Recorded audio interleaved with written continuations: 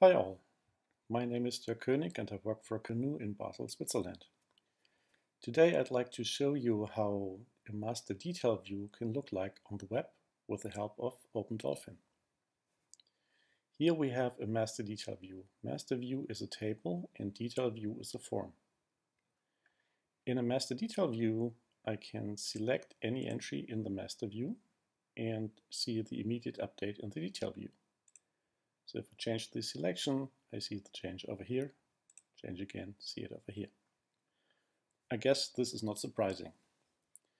But there is a little more and it is a little bit involved. One is you see immediately that this is selected by the blue bar and the blue bar here. And second, we get a visualization that this is a pristine state. It's a clean state. As soon as we change any data, let's say the workload is no longer 80, but it is 100 for address. The value changes immediately in the master and the detail view at the same time, instantaneously. And you also see the yellow background here. The yellow background means it's dirty. We can reset the state to the old state and it's not dirty anymore, so it's visualized with the white background. And when the state is pristine, then I cannot click on reset and I cannot click on save because there's nothing to save and there's nothing to reset. While when I change the value, I can save it or I can reset it. We have seen the reset. If I save it, then this is the new pristine state, right? So see that here. Even if I change, let's make Andres not a consultant but an architect, you see over here in the master view why that entry is considered dirty. That is because of the architect. You see it by the different font. Even if I now go to a different team member over here, you still see in the master view that this is dirty, even though the currently selected one is clean. You may also have recognized the instantaneous update, and we can change this. For example, have this with my name in this spot. So let's say König with the O umlaut may not be the right thing for English versions. So I delete the O umlaut, and you see the instantaneous update over here. And then I click on OE. Oh, like so. And everything happens at the same time. Now here we have 31, there we have 31. Right? And if I change my mind, go back here and say reset, I have the same value here over again.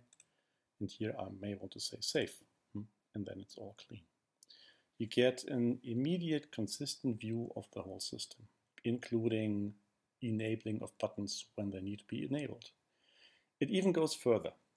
So let's say this detail view should not be enabled at all while we do the save. This is a bit hard to display, but when we are saving, in the process of saving, it should be disabled, and it really is. So let's say make it available now. If we click save, this has a double-click protection. It will have the whole form going to disabled and being enabled again as soon as the save has been done. Now on the desktop, this is so fast that you will not see it on a mobile, and this whole design is very mobile friendly. On a mobile device, you'd see it like so. When you then click on save, you see it flickering in the down here from the disabled state to the enabled state again.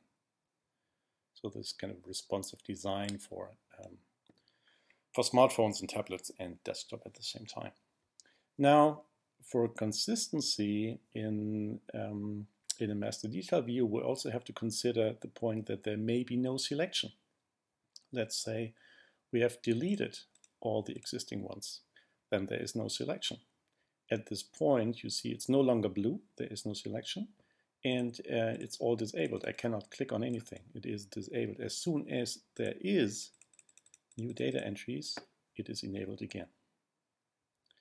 Second, let's say we have selected this one. Let's give it a number of here.